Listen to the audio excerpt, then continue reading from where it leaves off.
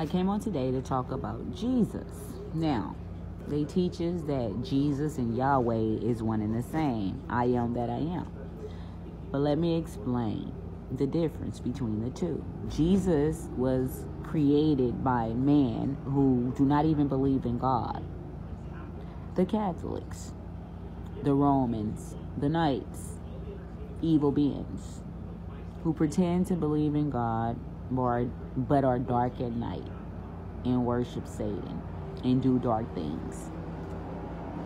They tell us that Jesus is power in the name of Jesus, when in actuality it's not, because Jesus was fake, it's pagan, it's made up. That name is a general name first off, but it was a rapist and an artist's face put together, creating an image of whom they called Jesus.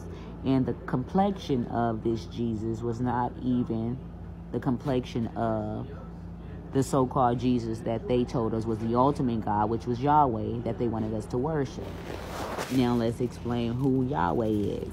Yahweh was a mystical being sent from eternal God to feed the people wisdom, because he was full of knowledge and wisdom to guide the people, since they didn't have a guidebook and an understanding to life.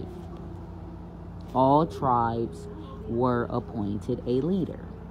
In this in particular case, Yahweh was a Hebrew leader. And he was powerful. And yes, he fed 5 with 2 little fish and 5 loaves. He fed people with 2 little fish and 5 loaves of bread. You know, he did miracles. He did these things. And he died on a cross. And he arose on the 3rd day. But all gods died on a cross. And all of them arose on the 3rd day. And all of them died on December 25th. And all of them rose on the 3rd day. So that story is about a God, but it's not about the ultimate God, which is eternal God. Eternal God is always was and always will be, meaning he always was in existence. He was never created, as angels were always in existence and never created.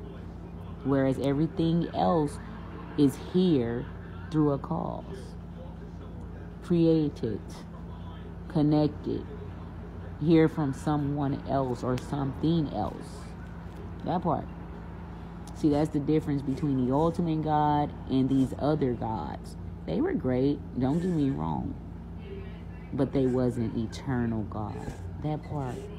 Yes, sir. So I just wanted to come on and explain that to the people and let y'all know that, you know, when they teach us that Yahweh is the ultimate God, it's false. When they teach us the Father, Son, and